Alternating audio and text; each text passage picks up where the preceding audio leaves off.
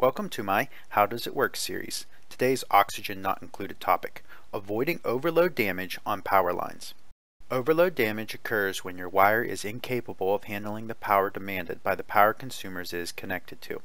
When you mouse over or click on a wire, you can see how much power it can handle before overloading, how much your power consumers are currently demanding, and how much power would be demanded if all your power consumers were on at the same time. You can put as many power consumers as you want on a wire without it breaking. It will only break when the power demanded is above what your wire is capable of handling. Regular wire can handle up to 1 kilowatt, conductive wire can handle up to 2 kilowatts, and both types of heavy wire can handle up to 20 kilowatts. Dupes will automatically repair broken wire with the metal it was built out of.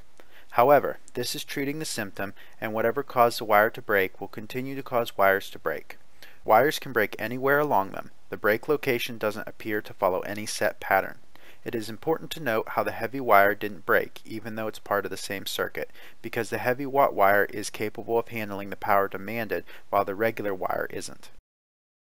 For this example, we have full batteries on the left, and we'll use the transformers in the middle to pass the charge to the right batteries. Then the automation will trip and pass the charge back to the left battery.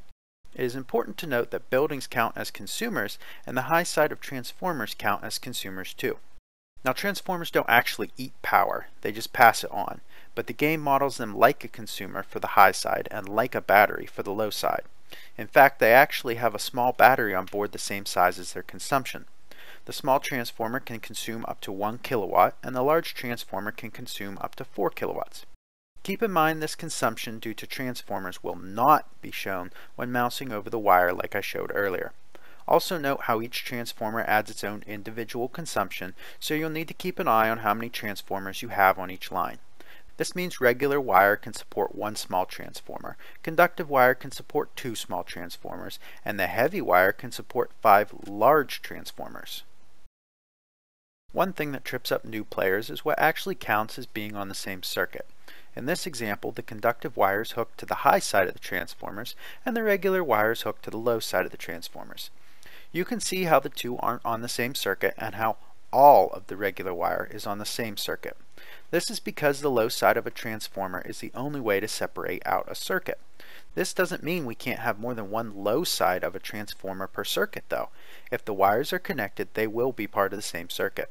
Also note that running another wire off of the same low side of the transformer still counts for that circuit. Generators and batteries do not count as consumers and therefore can't break wires. However, if an object doesn't have enough power, it can't actually overload a wire. Batteries, transformers, and extra generators give a bigger pool of power to take from and will enable a wire to break instead of simply running out of power. Stay tuned for a future video discussing how you can use these non-overloading mechanics to your advantage. But for now, if you like this video, please hit the like button and get subscribed, leave a comment down below with other topics you'd like to see covered, and if you see me on Reddit, say hello.